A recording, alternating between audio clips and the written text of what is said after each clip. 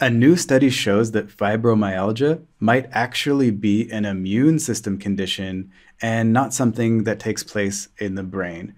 And I think that's really interesting. This condition affects a lot of people around the world, and it's not really well understood yet. And it's kind of like seen by some people as like hysteria or something like that was kind of seen before. Now we don't really talk about that. We know that people have different mental conditions and issues. And in this case, with fibromyalgia, I think people who suffer from it sometimes are very frustrated that other people don't really like necessarily believe that they have something, or there's no like specific for sure diagnosis, and it can be frustrating on that level. And of course, it's also debilitating and painful when you have this. And so if we can learn more about what fibromyalgia actually is and diagnose people properly, treat the fibromyalgia so that it doesn't cause so many problems, and maybe even cure it, I'm not sure if that's possible, that would be great because a lot of people suffer from it. And I know people personally who have it, and I really want them to feel better and experience life in a different way. So hopefully we can figure out a way for that to happen, and hopefully that stigma can start to go away as well, because again, so many people suffer from it.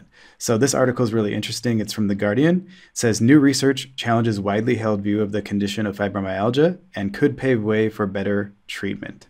Fibromyalgia, a poorly understood condition that causes widespread pain throughout the body and extreme tiredness, may be caused by an autoimmune response that increases the activity of pain-sensing nerves throughout the body. The findings, published in the Journal of Clinical Investigation, challenge the widely held view that the condition originates in the brain and could pave the way for more effective treatments for the millions of people affected. Yeah, hopefully. They could also have implications for patients suffering from myalgic encephalomyelitis chronic fatigue syndrome and long COVID.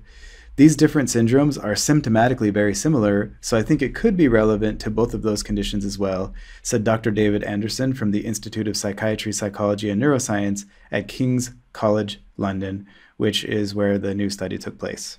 Fibromyalgia affects at least 1 in 40 people worldwide, although some estimates suggest nearly 1 in 20 people may be affected to some degree. It's characterized by widespread pain and crippling fatigue, often referred to as fibrofog, and usually develops between the ages of 25 and 55, although children can also get it. Similar to many other autoimmune conditions, the vast majority of those affected, about 80%, are women. So this tends to affect women more than men, but men get it too. Current treatment tends to focus on gentle aerobic exercise, as well as drug and psychological therapies designed to manage pain. However, these have proven ineffective in most patients and have left behind an enormous unmet clinical need. Yeah. The widespread paradigm at the moment is that this is a disease that emanates from the brain, and I think our findings suggest that that's not the case, he said. The development of new therapies has also been hampered by a limited scientific understanding of what causes the condition in the first place, but this could change with the discovery that the immune system is involved. That's the exciting thing about this study. It may be an autoimmune condition. And here's how they did it. Anderson and his colleagues harvested blood from 44 people with fibromyalgia and injected purified antibodies from each of them into different mice. The mice rapidly became more sensitive to pressure and cold and displayed reduced grip strength in their paws. Animals injected with antibodies from healthy people were unaffected. So the antibodies from people with fibromyalgia affected these mice and made them more sensitive to pressure and cold and reduced their grip strength, whereas antibodies from people without fibromyalgia didn't have any effect on the mice. That's very, very interesting.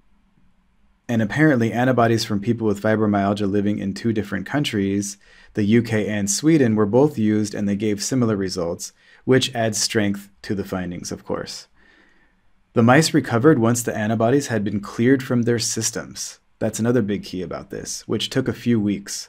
This suggests that therapies such as plasma exchange, which are designed to reduce antibody levels and are available for other autoimmune disorders, such as myasthenia gravis, may be effective in fibromyalgia patients.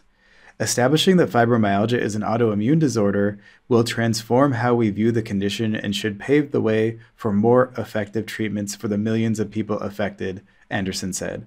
Our work has uncovered a whole new area of therapeutic options and should give real hope to fibromyalgia patients.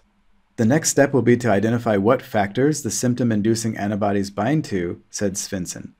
This will help us not only in terms of developing novel treatment strategies for fibromyalgia, but also of blood-based tests for diagnosis, which are missing today. So that's the other piece of this. It's actually diagnosing fibromyalgia more accurately.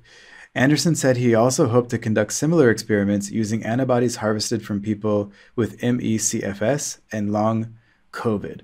So this is kind of a new horizon for people with fibromyalgia in terms of thinking of it as an autoimmune disorder. And if that's the case, then we can fight it with these plasma treatments and possibly other treatments as well that have to do with antibodies.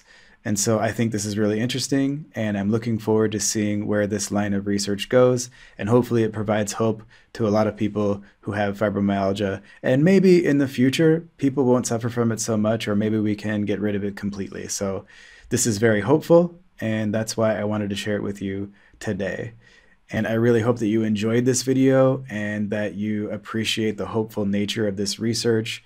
And if you want to join me for another topic that I think is either interesting or useful, I post a new video every single day at 7 a.m. Eastern Time.